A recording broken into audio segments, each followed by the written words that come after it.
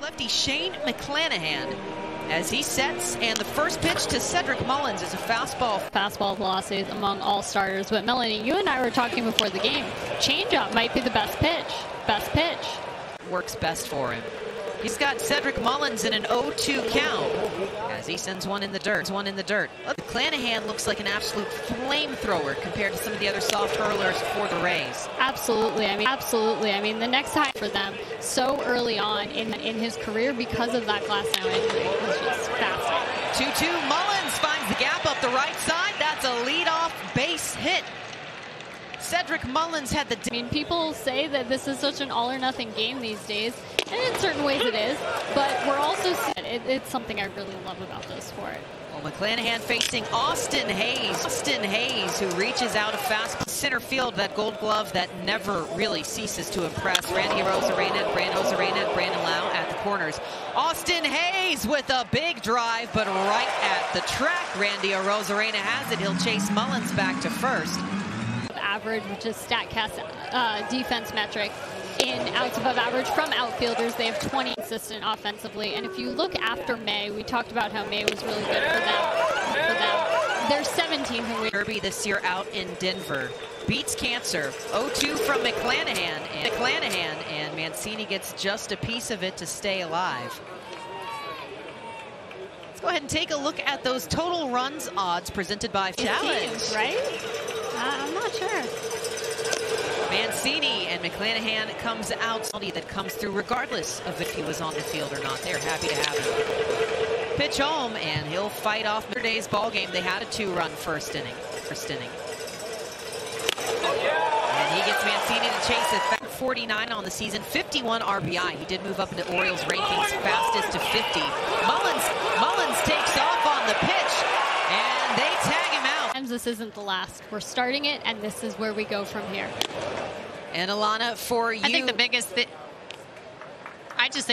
thing, Melanie, is that we were the 5 that were lucky enough to be chosen to do this broadcast. And there's so many accomplished women that have the resumes that could absolutely do this broadcast. Very happy. And this is something that we've all absolutely loved getting to pursue in our careers, and recognizing that that hasn't all race or creed or religion or sexual orientation. If we can show them that it is possible, then we've done our very different arm in usually after him.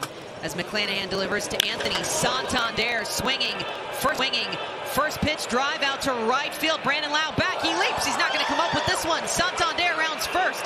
He's heading in for second, and the Orioles with a W in every sense of it right there. Up is Ramon Urias. And a fastball. Shane McClanahan, you know the teams get the reads, they get the books, but it's still different to adjust on that day-to-day. Absolutely, and I think Tyler Glasnow out, obviously, but that's a huge difference. And from day to day, preparing for that, just not easy. Urias rolls one on the ground, toss across to G-Man for the established national starters, where you've got Strasburg and Scherzer. They're going to tell you what to throw. Month now, that really changed the character of exactly who was in this Orioles rotation. Breaking ball that got out a ground ball yesterday.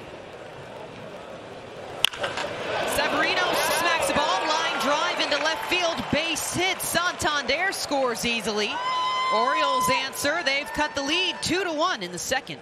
And you see that no days off chain around his neck. Pat Valaika in, and a fastball comes low. Valaika doesn't take. Long ago, he's dedicated the season to him.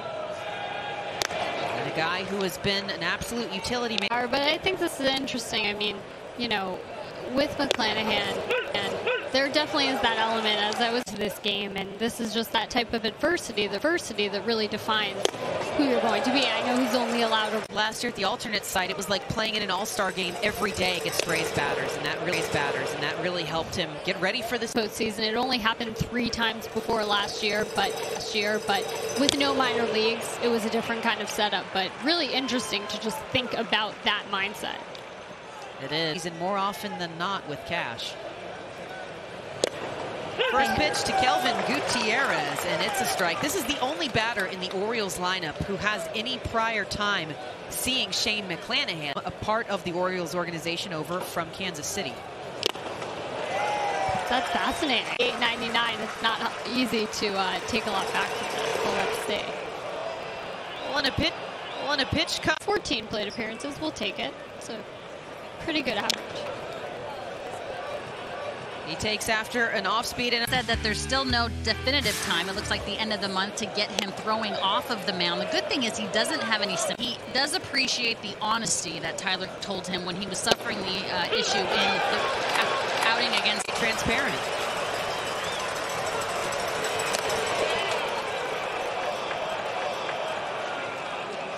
1-2 and McClanahan outside at 99. Mullins has evened the count. Bases loaded. Thing instead getting to go to the All-Star game. Oh, he absolutely did. He stays alive, fouling off the offer a switch hitter. So those are all numbers from the right side prior. 2-2. He gets Mullins to check about those moments. I love this. Well, it's the hitting coach now at the plate, Austin Hayes. Austin Hayes got out of a bases loaded jam. Hey, slow down when you walk up to the plate. Slow down the game for yourself.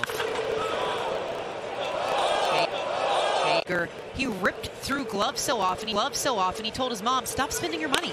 And he learned how to bat without them as a fastball. Mention with the 11. 1-2 from McClanahan, and Hayes rips a break. 1-2. Hayes gets a hold of it, but it's a sharp bounce to Choi. He can't regain. He throws to McClanahan. Several with some pretty good feet underneath him. 28.3 feet per second there. I'm tired already. 27 is Major League average, so everybody knows what we're dealing with. 30 is the really elite, but I would... Photo. He really loves being a part of this club. Absolutely, and you know, I'm thinking, and that's why it's been so fun to see them in postseason situations lately. 1-1. Mancini finds the gap. He drills this one into right field. Base hit. Hayes holds up at second. And the Orioles finding... Mountcastle took home June honors in his rookie category. And it was 2020, and at that point the book had come out. He had to figure out how to get the book back. Yeah, I mean, you know, it's funny because we had Adolis Garcia on our poll question earlier, and he had an amazing May. And then Ryan Mountcastle had at the end of the season.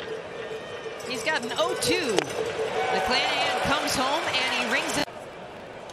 Santander doubled to get things started for the Orioles in the second, but now he free swings. Breaking ball from McClanahan, 0-1. Santander, this year, he twisted his ankle pretty badly. And he really lost a lot of his rhythm even after he had been reactivated. We talked on Masson last year about his defense specifically, a couple of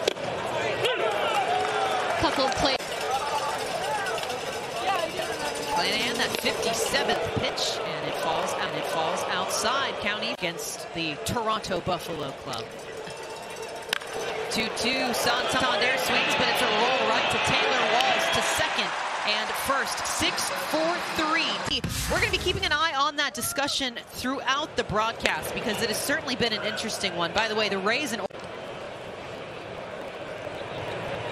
Ramon Urias, his second time seeing McClanahan, for joining us and giving our voices a rest for a minute.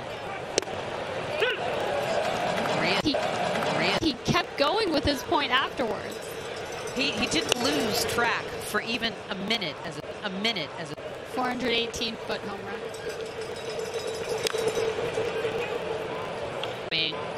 Being a jovial guy on the 4 days that he's not pitching, he's a completely different beast. When he starts, is on the team charter, getting on the airline pilot's PA system and making everyone on the charter laugh. Urias, and a ball that skips off of Bruhan's glove. Kevin Kiermaier comes in with the pickup. Comes in. One run belongs to him. He tries to hold and does not successfully on a breaking ball offering from McClanahan, 0-1. 7 pitches against Urias. He's at 66, 67, takes a bounce, and again gets underneath Mejia. Urias up to 7. Was removed with injury yesterday, but could be something. Severino, Orioles are definitely taking advantage.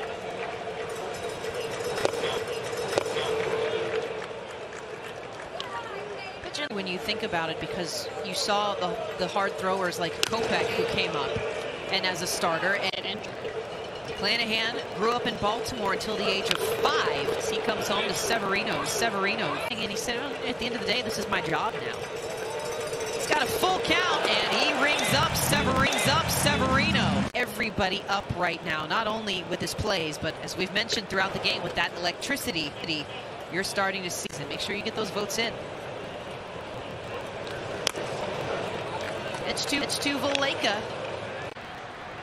Oh, yeah, I had a lot to do with it, too. I pitched incredibly well. I swung the bat incredibly well. And my defense had year in and year out is depth, not only in their pitching staff, but also in their outfield as well. And it's an interesting prospect when you think about the fact that it is so difficult to repeat as World Series champions. And for the first time, I kind of wonder how that pitch goes in between the bullpen and the starting rotation. Tony Gonsolin is still making his way in the big leagues. So really, you have two quality arms in Walker Buehler and Julio Urias for the Los Angeles IL. Cody Bellinger still hasn't gotten things going offensively. So it is so difficult to repeat. It'll be interesting what the Dodgers do in terms of moves at the deadline. Now, were you as surprised by pretty much everybody for Gabe Kapler and Farhan Zaidi, who came from the Los Angeles Dodgers, who's now the president of their baseball third base? So San Francisco's played incredibly well. It'll be interesting to see how it shapes up in that division. I think it's spot on, Alana. It really is. But spot on here, Kelvin Hoots getting some words there. He had a pretty impossible hop to chase after, but his team is up 5-1 on the Orioles as leadoff man Cedric Mullins takes another appearance against Shane McClanahan here to start the 5th. So not a lot of commentary from Lau in the field, but immediately 2-0. It's another miss to Cedric Mullins. With stuff like guys being mic'd up. Pitch home, and McClanahan. Andrew Kittredge warming up for the Rays. As Mullins packed tight. NL it is this year. Payoff pitch. Mullins swings. It's a bouncing ball over to Vidal Brujan, the second baseman. Tosses to Ji-Man Choi. Meanwhile, we have had a lot of people commenting tonight throughout the game about Shohei Ohtani. It's that overall just likable personality. I mean, he got checked for sticky substances, and afterwards. I mean, the fact that we see that on a broadcast. And Austin Hayes get conversation with Kevin Cash. We all did, about the fact that he burst onto the scene as one of the top prospects in baseball. Had a Cooper. Kevin Cash was at the All-Star game, obviously, as a representative of the American League, and he had a conversation with Vladimir Guerrero. Put on yourself. I had a conversation with Wander earlier today in Spanish, and he said, you know what, the biggest thing is just knowing. It is that you can really give a conversation to him in his native language. Pitch home to Trey Mancini. He sends it to right, but Brandon Lau